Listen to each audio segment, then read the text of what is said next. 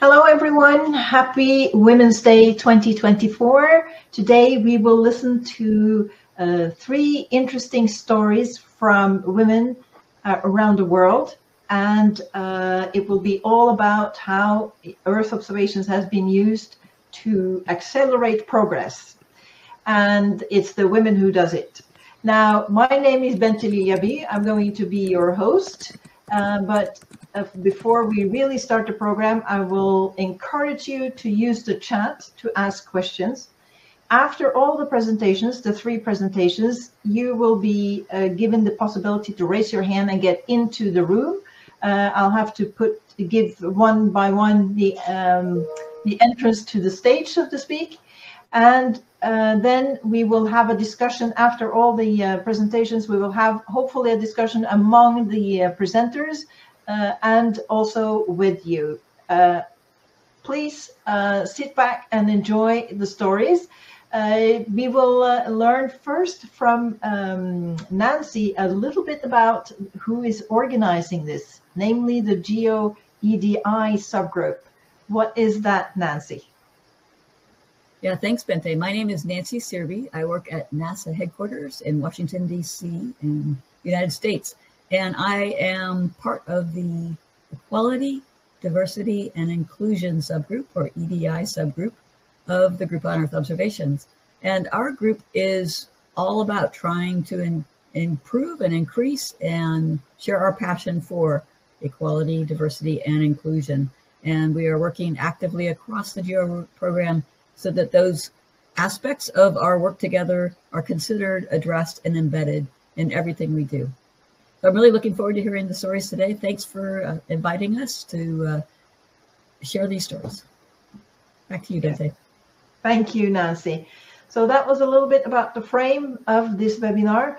And now we can dive into these very interesting stories. And the first one is Carlotta Santolini from Italy, who is going to talk about how we can eat aliens, basically. So Carlotta, the floor is yours. Tell us a little bit about yourself and then tell us your story. My name is Carlotta Santolini. I'm a marine biologist and a PhD student in climate change and sustainable development. I'm a marine biologist and even a diving instructor.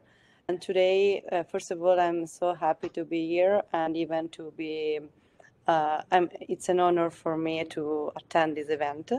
And I would like to talk about a project that I created with my friends and colleagues, because we are 5 women that try to create a project to make people understand, first of all, that it's important to shift the attention from the traditional commercial species to the alien species, and so to change the mentality of Italian people to decide what to eat. But even because we are an example of how women can create something and to believe in our dreams. So we are 5 women, and we created this project that is called Mariscadoras, where Mariscadoras are those young women, those women that works, that fights for their rights, in particular in Spain, like in Galicia, and they create like a movement to for the gender equality in the maritime sector, that is a male-owned sector.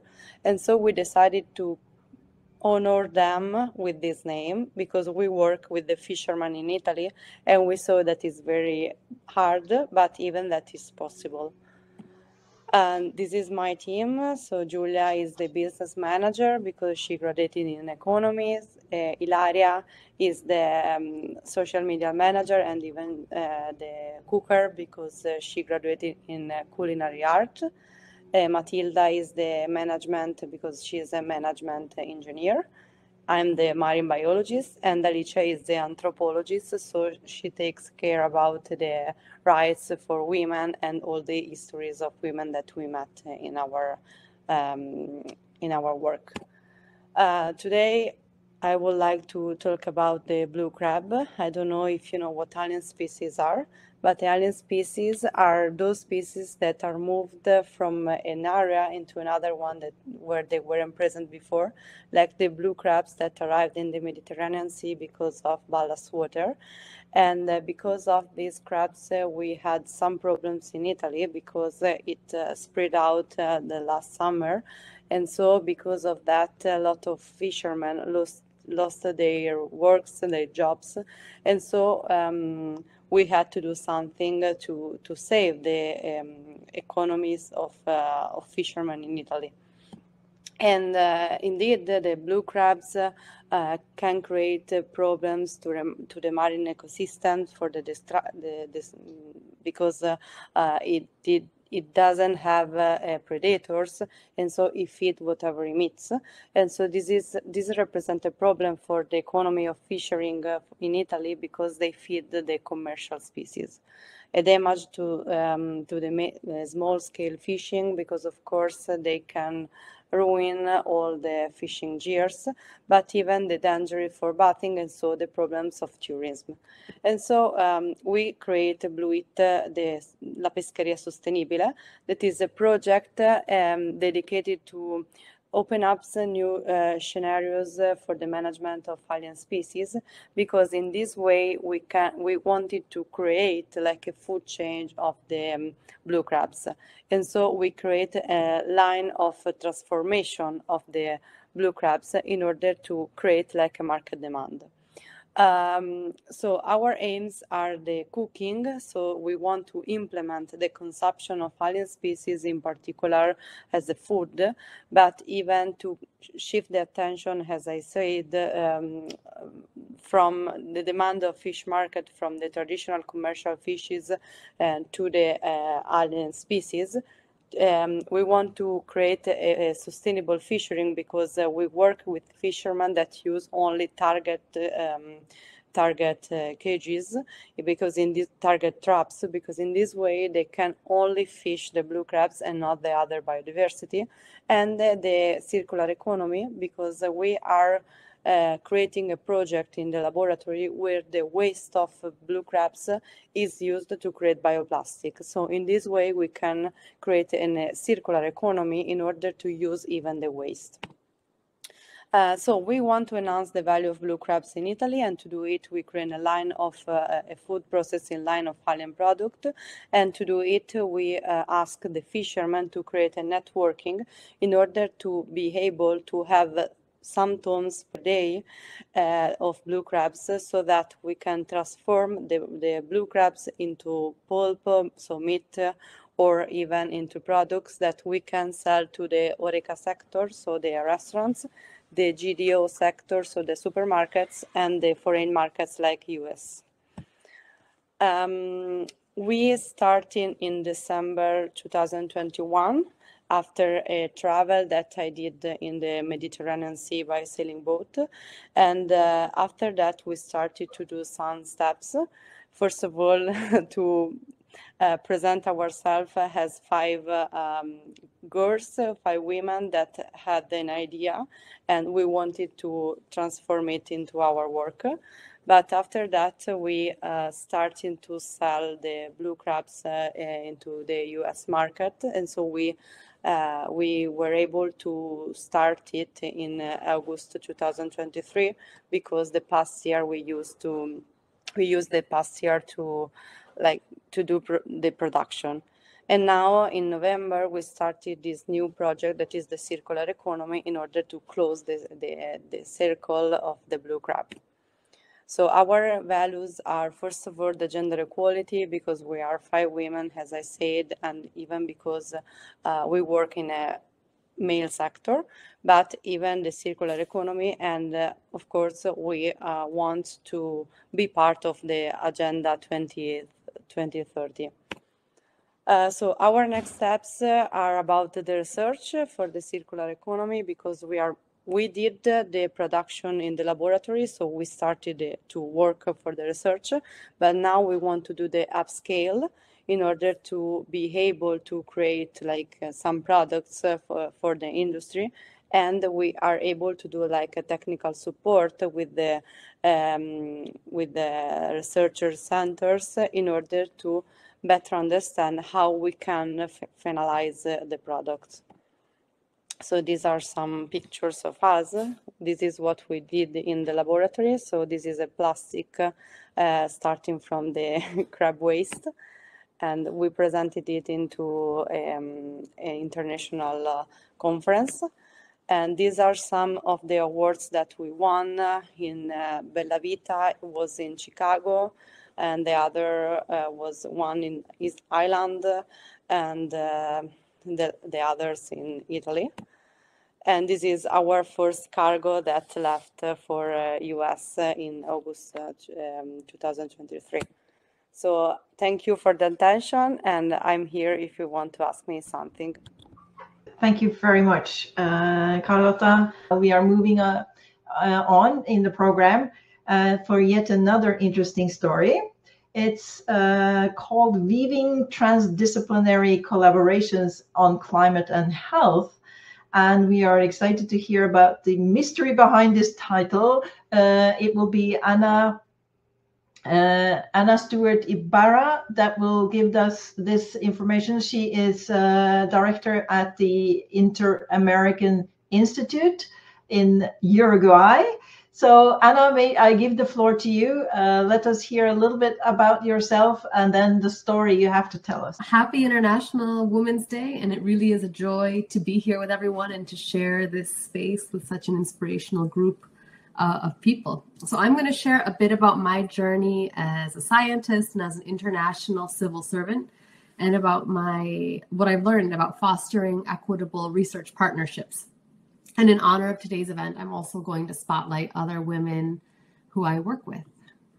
So I want to open with this metaphor of weaving, a weaving of partnerships and a view of life on Earth as interwoven and interconnected with other people. Sandra Diaz, who you see here, a leading biodiversity scientist from Argentina, states, by thinking about the living world as an intermeshed fabric, we start to shift or broaden the spotlight of inquiry and action, making them more focused on connections and entanglement and more interdisciplinary and socially inclusive. This is a small but necessary step to rally a wider range of society into producing new knowledge and spurring action for a better future. So in 2007, I began working in Ecuador with local communities, the Ministry of Health, and Institute of Meteorology and Hydrology to investigate dengue fever. And at that time, dengue was becoming a major public health threat. And through this research, we began to understand how climate was affecting disease outbreaks. For example, during El Niño years, like this year, we saw a greater likelihood of dengue outbreaks. Earth observations were essential to this work because they provided critical climate information to fill in the historical time series when we lacked information from local stations. And through this process, we worked with local partners to co-develop a prototype for a dengue forecast system to predict disease outbreaks by combining information from Earth observations and local data. So importantly, through the process, I also learned about partnerships with local communities and government agencies. I learned about centering trust and legitimacy with communities in the local media, about listening with humility and adapting my ideas, and about using my position of privilege to support my partners. Here you can see an overview of the approach that informed our work, linking local disease and climate data and epidemiological data with Earth observations to develop models that could better predict epidemics. These kinds of early warning models are important tools for the health sector to respond to the growing threats of climate change. And today they're one of the key strategies being used to adapt to climate change. In 2017, I began working with a team on a project led by the Ministry of Health and Wellness of Barbados and the Caribbean Institute for Meteorology and Hydrology to develop a dengue early warning system. This built on the last decade of work in Ecuador, but it had the advantage of being situated in a country that had prioritized work on climate and health. And as a small island developing state with an economy dependent on tourism, Barbados had realized the urgent need to address the growing risk of dengue fever outbreaks. Our team has focused on a collaborative modeling approach to develop a dengue early warning tool. And through ongoing dialogues, we have met to discuss the needs of the health and the climate sectors the current capacities of the sectors, and possible solutions. We have focused on building trusting partnerships and centering local priorities, thus increasing the potential for this early warning tool to inform day-to-day decision-making in the health sector. In 2019, I made the jump from academia to join the Inter-American Institute for Global Change Research, the IAI. We're an intergovernmental body serving 19 countries of the Americas. And in 2023, I assumed the role of executive director as the first woman director in the organization's history. The II was established over 30 years ago by a treaty signed by its member countries. We were established to address the growing threat of global environmental changes that transcend the boundaries of any one nation and require regional scientific cooperation to generate the data and information that governments can use to make better decisions. Today, the most pressing issues that have been identified by our member states are climate change, loss of biodiversity and ecosystem services, water scarcity, health issues, inequality, and poverty. We focus on transdisciplinary approaches that bring together scientists from social and biophysical sciences with non-academics, experts from local communities or governments to co-produce knowledge. Equitable collaborations and participatory processes are really at the heart of transdisciplinary science. At the IEI, I've had the opportunity to develop research funding calls to support and train research networks across the Americas and to fund research teams. For example, 3 years ago, we began a process to train and fund research networks working on climate, environment, and health issues. And we launched a series of massive open virtual courses, and then we developed a tailored training program.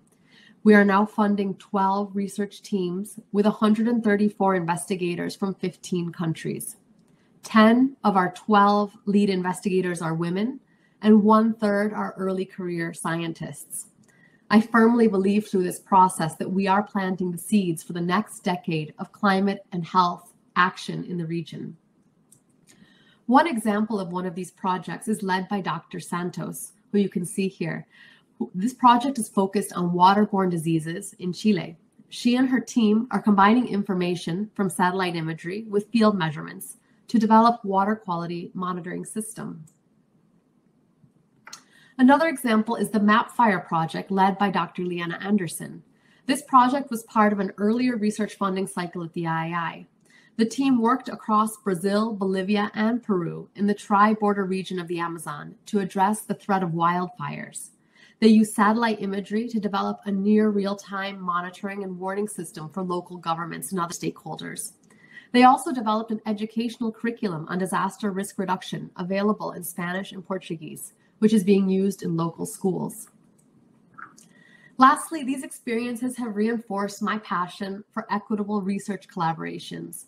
Over the last 4 years, I worked with my dear friend, Dr. Desiree Labode, to edit a book on equitable global health partnerships, with contributions from over 90 authors from 26 countries, sharing their experiences and visions for the future.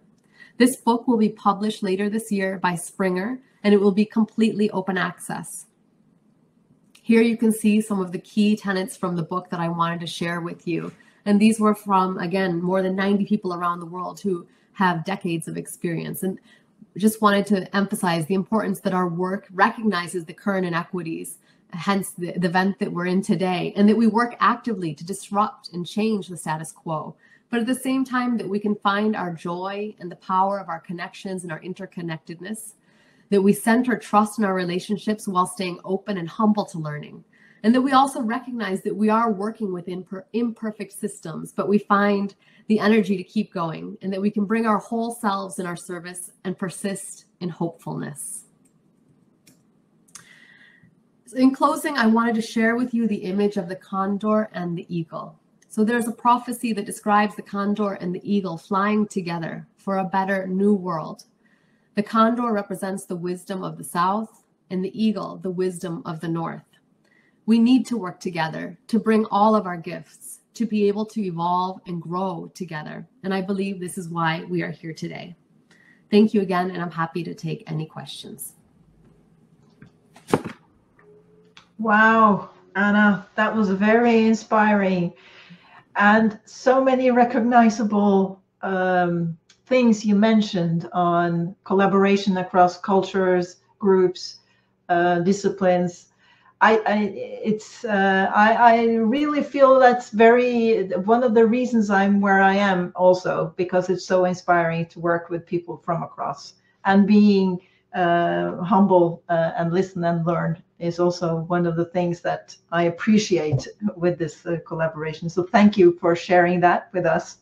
And please do ask questions in the chat for Anna. Anna has to go on the hour, but I think we will have time to discuss and ask you questions after we hear the last story of today.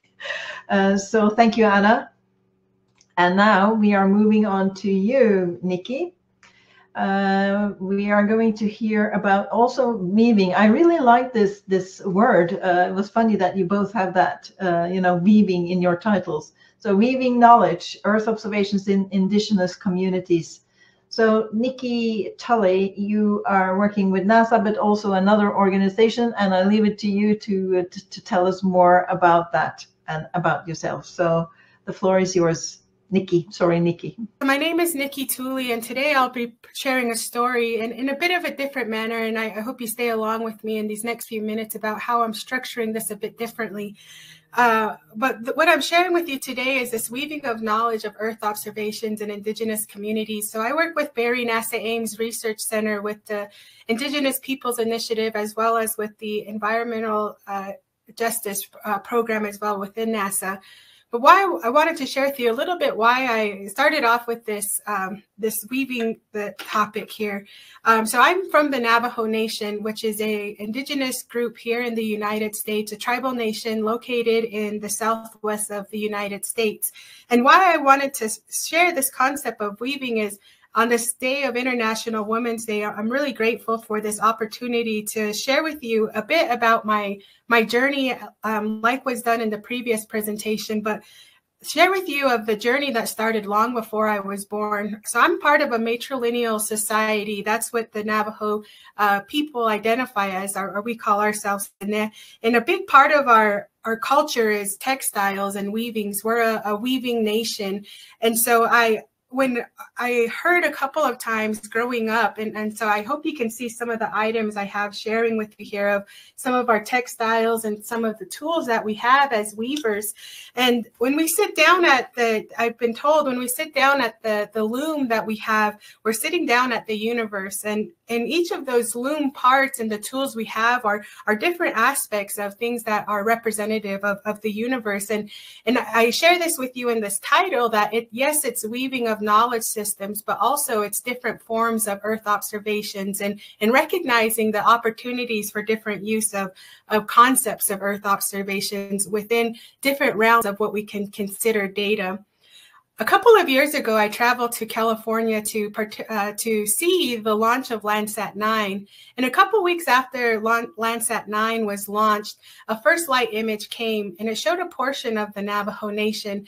And I share this image with you here as this satellite image that was collected and taken of the place I call home. And it reminded me at that time, and even so to this day, of this journey that I've been on in the area of Earth observation and remote sensing and satellite imagery and the stories that it tells, but recognizing, like I shared with you in the title and in the items that I showed you, that this aspect and this long-standing Earth observation has been told and shared long before I was born and long before this introduction and weaving of knowledges of Earth observation from indigenous knowledge and Western science came together. And I want to start my story there with you all. I'm from an area called Blue Gap, Arizona, and on the Navajo Nation. And this here is a satellite image showing you of that homeland that I come from. And as you can see, it's a semi-arid region. So you can definitely see some of where the waterways come together, where some of the high and low points are. And what was really nice in understanding of attending that Landsat 9 launch and recognizing my journey of growing up on the Navajo Nation and the aspects of Earth observations that I was taught even before entering Western science is what I want to share with you today.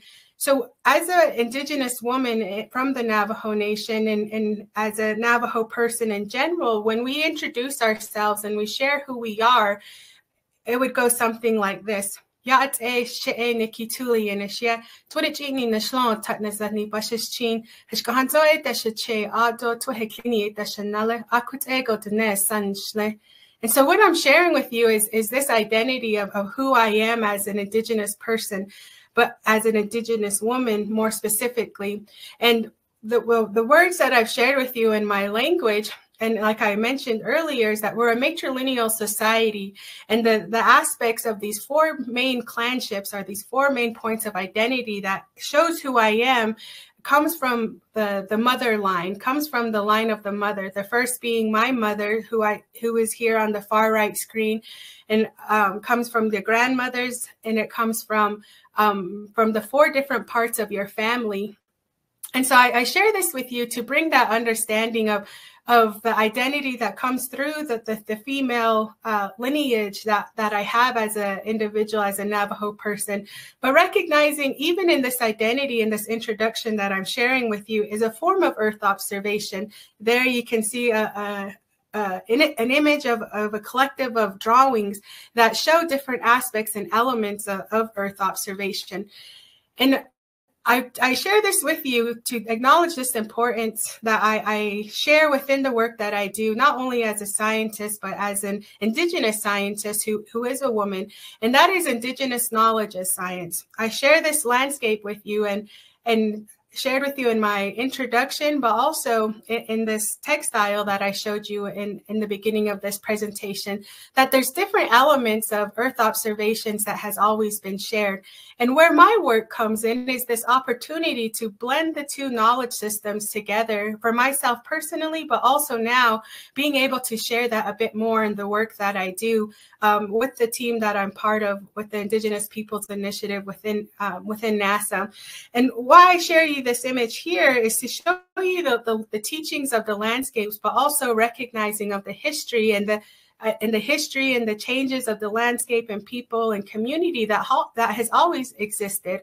And so here in this picture, I'm holding up a rock, a form of sandstone from where I come from in Blue Gap, Arizona. And you'll be able to see, if you look a little closer, the fossils and the indentations of where seashells once existed. And so recognizing that this area once was ocean.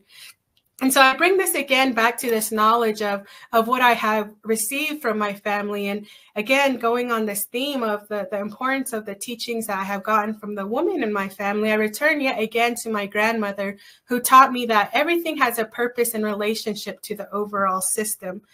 And what she shared with me oftentimes was that something down to the smallest insect, to the changes that we're experiencing now of what we call climate change, changes in climates, and also with the importance of sunlight, especially in the area of the Earth observations I am with remote sensing. Looking at all of these three aspects and her teachings share different points. And that is that through this collective and diversity of thought, more understanding can come about. And so I shared with you this aspects of landscapes, starting with those Earth images that in the first two slides of this presentation. And I show you this slide again. And this was one of the first satellite images that I was able to look at and kind of analyze. And as I went to university and left my home, and anything that sounded like the language that was spoken around me, or even with people who look like me, who talk like me, and I went to university, it was a bit of a culture shock. But in that culture shock, I found a comfort with Earth observations and the aspects of satellite imagery, to where I could use these images to return home and see the landscapes I grew up in. But then in these red rectangles here, looking at the landscapes beyond just wanting to see home, I also began to see how you could analyze things that are going on in home. And in this way, I started to have this opportunity to see how to connect these two knowledge systems of what I shared with you, of what I got from my family and my community, and then learned in the Western science, it was called scientific methodology. But for us, it was called and then essentially looking at how to maintain this harmony. And for us in Western science, that might also be looked at as sustainability in different forms, conservation, observation. And in the scientific methodology of you all might know, and within the STEM realm, there's this way of creating a hypothesis to getting an endpoint. And in our language as well, in our understanding, that exists from the Sahakes to Sithasin, thinking through the realm of assessing. And in this way, I was able to bring again that knowledge I received from home and from the teachings of my families, from my grandmothers, my mothers, and my parents, both of them, my father and my mother, and seeing how both of these interchange together. And so you'll see a number of different topics under these thumbnails here of these images. And if you think about it in a Western science format, I realized that what I was learning at home wasn't so foreign after all in the university and other academic setting I went to. And that is that I learned furthermore about geometry, about rangeland management, about geomorphology, geology, hydrology, physics, and realizing how all of these not only are representations of what we find within the realm of Earth observations I'm in, but also in the teachings that were shared on both sides. And I want to share this quote here with you, and recognizing it, in that it says, unfortunately, there's a great deal of critical knowledge that has remained outside of the carefully ordered characterization of Western thought, and is making these holistic concepts difficult to comprehend for those who have been trained to see the world in fractured pieces. It is this fractured view that has been created from the fracturing of our societies and an environment. And this came from another individual from another tribal nation in the United States. And in sharing that thought that she has shared, I was able to now connect that even more to the work that I do with the NASA's Indigenous Peoples Initiative, which stands on 3 pillars. And so you can see my team members' names there included who work with the IPI. But I want to address this point to you of, I shared with you this Indigenous aspect of who I am, where I come from, how this knowledge started to come about, and how that started to interlink within Western science, and then ultimately now of what I do with NASA's Indigenous Peoples Initiative.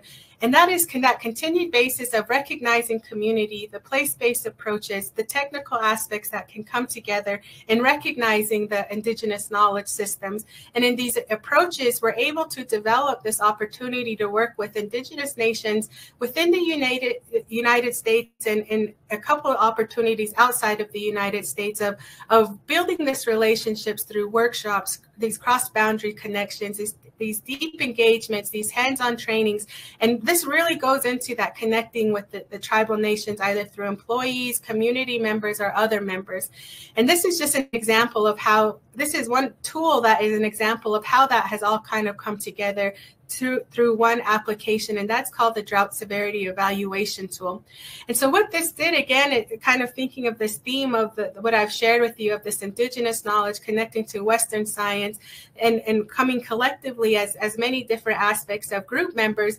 This is one way that this has been done, where we took ground data from the Navajo Nation that was shared, satellite data, looked at model data and drought indices to create a platform to where this information could be shared, to where an understanding of drought in a different way, in a form of Earth observation, could be made. And it didn't stop there. Most recently, last year, there was an opportunity to expand this knowledge within the Navajo Nation to share more understanding about what Earth observation is within the Western science lens, but also what Earth observation is in connection to the community in which in this particular case, speaking specifically to the Navajo Nation, what was shared. And ultimately, what this is all doing is bringing these two things together for future generations. And I share with you that long, vibrant history of the impact of women in my life and in my family and my tribe and my community, but also now realizing this opportunity I have as an Indigenous science to be that continued conduit of sharing of information, of sharing of knowledge for the future generations. And that's what I aim to do now, sharing that opportunity to include Earth observation users to empower their local communities with education and other forms of Earth observation and connecting the two together. So I thank you for this time to be able to participate in this opportunity to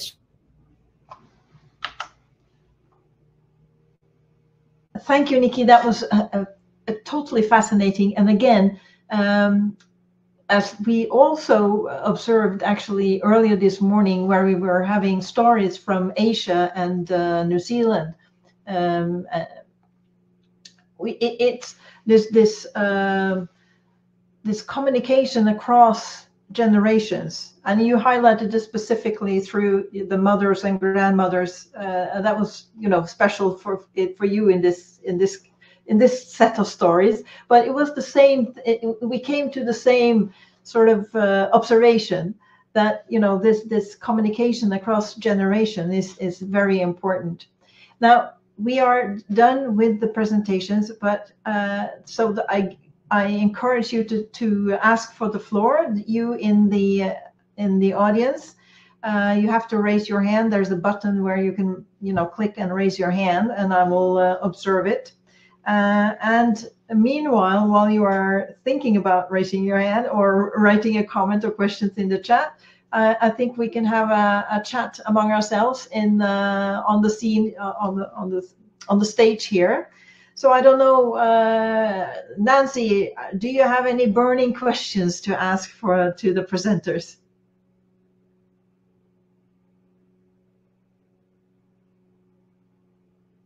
We have a whiteboard. You clicked, maybe you missed the button and wanted to click on the microphone. That's it. Thank you for knowing what I did wrong. Yeah, no, I just want to say thank you for these amazing presentations. I just was wondering, Nikki and Anna, as you've listened to each other's presentations, and you both talked about weaving, do you see that connectivity in the stories that you shared? Could you just maybe react to the connection in your presentations?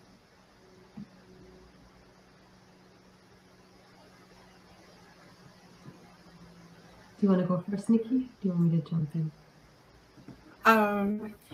Yeah, you can go ahead and go first. I have some points too that I really enjoyed about your presentation. But I'd be curious to see what you might kind of might have, or see some of those connecting pieces. Yeah, I mean, I think there was a lot of resonance, I think is the word. Different approaches. We're coming from different places, different life experiences, and yet a lot of resonance around the need to, the metaphor of weaving also resonates with me. My grandma was a weaver in the Ecuadorian Andes. So these ideas of, it's not about, one way being better or worse or sort of superimposition, but really how do we bring together to create a better, more rich textile or fabric in the work that we do, through our partnerships, through our relationships. I think this relational focus is what's, to me, become really central in my work. And that's relational, again, with people, but also with all aspects of life. Yeah, I really agree with that point as well, Anna, is that we're not trying to say that one knowledge system supersedes the other. And when we look at it, it's really that relational type of understanding that brings this vibrancy of what diversity and equity and inclusion does, is that if we look at it in the form of weaving, it's that we're taking different elements from different parts of the landscapes. If we're thinking directly of how you create a textile, if you got the animal, you got the vegetation, you got the human, you got the wood, you got the different aspects of the ecosystem, or different ways of living that are coming together to create this textile, and one without the other couldn't exist. And it's really understanding, I guess, the necessity of that inclusion of all, to see the importance. And I think taking that knowledge from what I got from my early life, especially from my grandmother that I showed in the presentation, is that it was recognizing that, to say you're never really better than anybody. Don't think in that kind of way. You're bringing something to the table, and that's what we could maybe identify as your data or your knowledge or your background, whether that's in academia, your career, your profession, but down to, I guess, to the heart and soul of who you are and the good that you want to bring to the world, I think is what really came about. And I see that in the work now, in this opportunity to be able to do that together and building that network together. And so seeing the work that, Anna, that you are doing with the community, and recognizing that it's not just one particular part of community you're interested in working with or having an impact on. It's this holistic understanding of what community is. And I think that's really a nice kind of understanding I have of that holistic nature and the kind of the connections to weaving that has in that kind of mentality. Very interesting. Another thing that struck me with both your presentations, Nikki and Anna, was the component of love. I really felt like you were loving the, particularly you, Nikki, that there's a love of nature, you know, respect and love of nature. And I recognize this for myself as, you know, independent of, there's no such lineage as you are talking about in my family like this. But growing up in the countryside and just looking at the stars and being in the forest, and where, you know, you feel sort of a connectivity with nature. And that is also when I run my own company now for research and consultancy, and I say explore with love. You know, it's a big motivator. And I'm wondering, so at my age, I feel it's okay to bring these emotions and feelings into science. But when I was younger, that was not, appropriate. Is it something, the female perspective, or am I wrong in my assumption here? This is what was very clear here to me now, that we sort of communicate some sort of love of nature. I don't know, Nancy, yeah. I was just going to respond. Like, I think for my part on maybe like that kind of messaging of love shared for the environment kind of comes with that cultural upbringing that I had. And that is that you are of the earth, essentially. And so for example, the term we have for Mother Earth is Nikhastan Nakhama. And when we say my mother, if I was going to refer to my mother, I'd say Shema.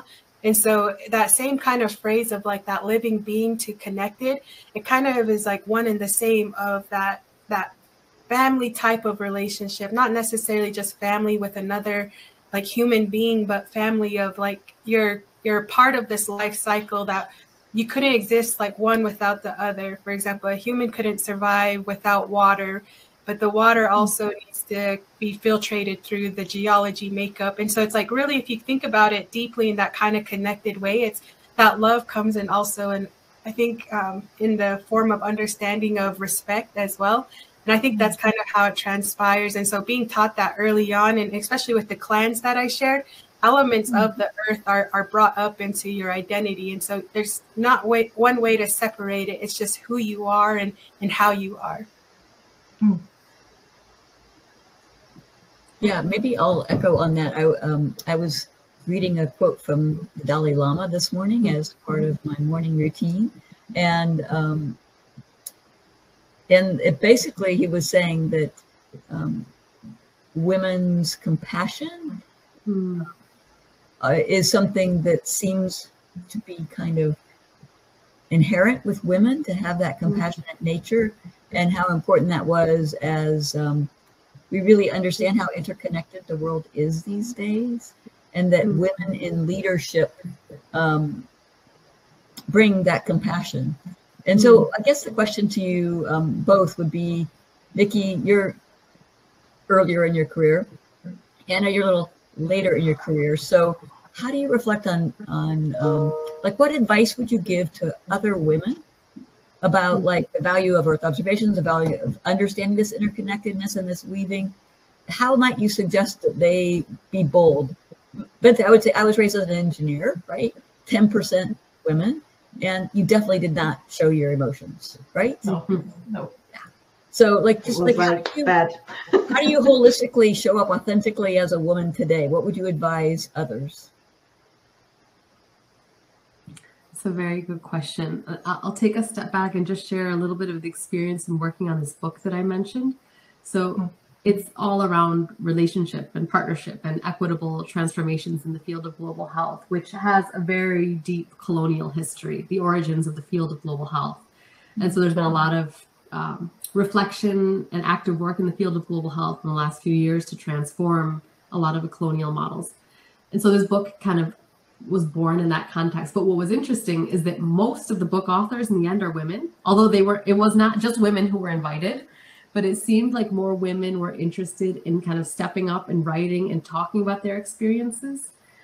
And the last few chapters of the book are about envisioning a new future. And a lot of that is about how do we ensure that we bring our whole selves to the work that we do, because we have been taught to amputate ourselves, to not bring that part. That part is not allowed. That's not good. That's not legitimate. It's not robust scientifically enough. And yet, when we are able to bring our whole selves, we are able to serve better. We are able to lead better. We are able to, I think, be more satisfied and authentic and just kind of have more impact to do the good in the world that we need to do. And I think that there's a big role for mentors to play here in terms of people who are later in the career, women and men, to help open the doors and create spaces and to support people who, as they come along, sort of the mentorship piece is incredibly important. And being able to, but also to have that sort of that process of internal reflection, to recognize first that we're in this imperfect system. Like, how have we been conditioned also to leave part of ourselves outside the door? And then how do we sort of heal and recover and come back by finding people, I think, who share that vision. Again, be it men or women, but to find allies and solidarity. It's amazing. The further I go on my career path, I find so many amazing people, men and women, who are thinking, in these sort of much more inclusive and, I would say, broad ways of thinking that expand beyond just what you're taught, in your science classrooms, and that we are whole people, and that we bring our families, our communities, our spirituality with our science and our technical minds. So how do, we're connecting our mind and our heart to really come back to address the planetary crisis that we're in, because I think we're in this mess because we decided to cut off the heart and just look at the mind, largely from a masculine sort of approach. That was a long way. That was a very direct answer, Nancy, but that was great. No, I think it's really great. Yeah, it's great to share the views. Yeah, I would kind of say that I feel definitely very fortunate to grow up in a matrilineal society first before entering into any other form of idea of how you see the world. That like for me in my upbringing, it was like the woman held a very important piece to the household, to the family.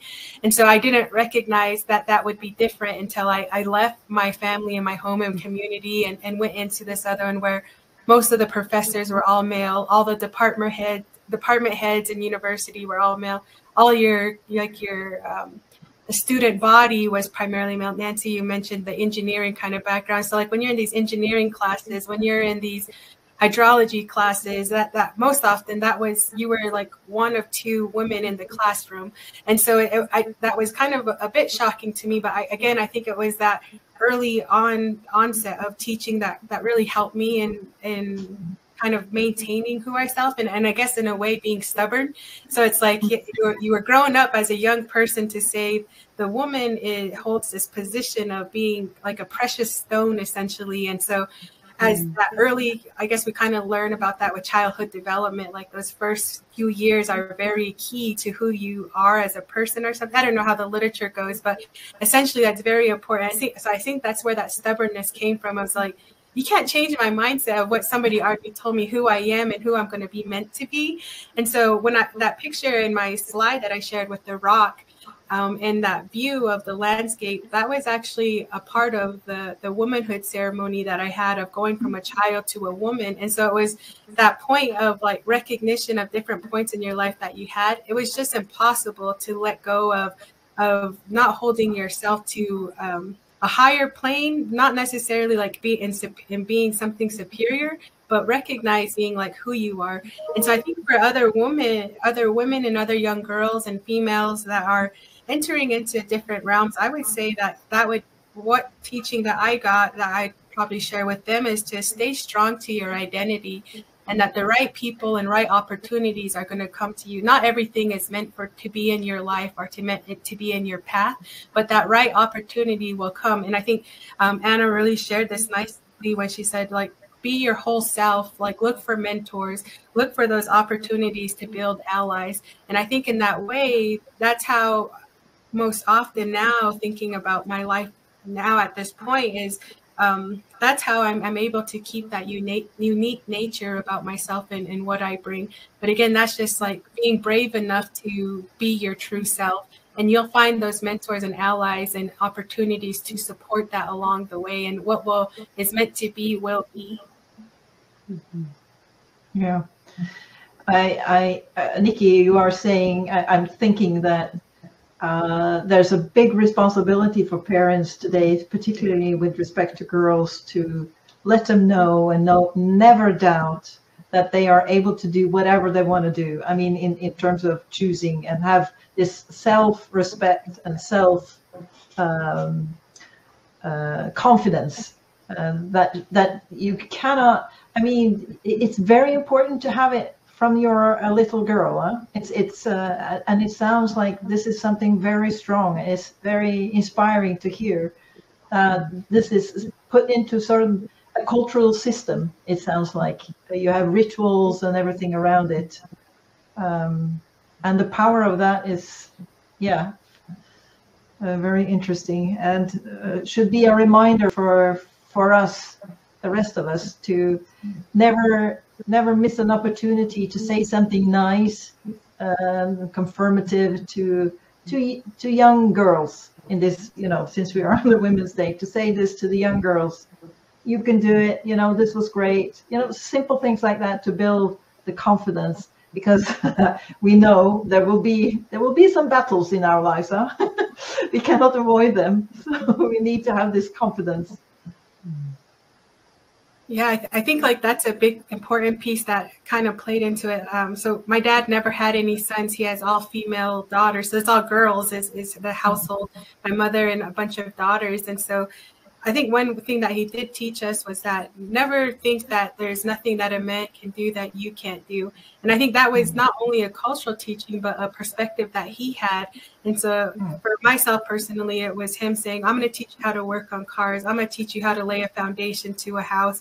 I'm going to teach you how to speak up in a room where there's no women, there's only men. And I think it was that kind of opportunity that I see that was very beneficial. And now with my nieces, again, like being on this International Women's Day with my nieces, that's what I'm saying now to them, like giving them that opportunity, to that little push to be like, you're unstoppable, you're unbelievable, you're smart, you're amazing, you're one of a kind. And I think, like you're saying, like those words of kindness, but also affirmations of what we could give to young girls, to other women, to grandmothers, like, and anybody else in society. But again, looking at this, what this particular day is, I think we hold a lot of power in our words. And if there's just a little bit more of love and kindness that we might add, I think it could definitely transpire into something larger. Yeah, but I think there's also a role for, as we move in our career trajectories, to make space for those who come with us, after us. I think of, for example, when I joined the organization I'm with now, 4.5 years ago, when I joined at the time, I asked about the maternity leave policy, and they didn't know, because the last time someone had a baby in the organization was about 20 years ago. There were no small children. It was this idea that this is an international organization. You're a civil servant, like your work comes first. Family is an afterthought. And yet that has totally changed. Today, most of my staff members have family, have small kids. A lot of that was actually a gift of the pandemic, in that we are all working remotely. And so I think, how great is it that we can actually make changes in an organization, change the organizational culture, and open space for young people who want to have families and still be engaged in an international science space. Whereas a few years ago, maybe they would have thought that would have been impossible for them.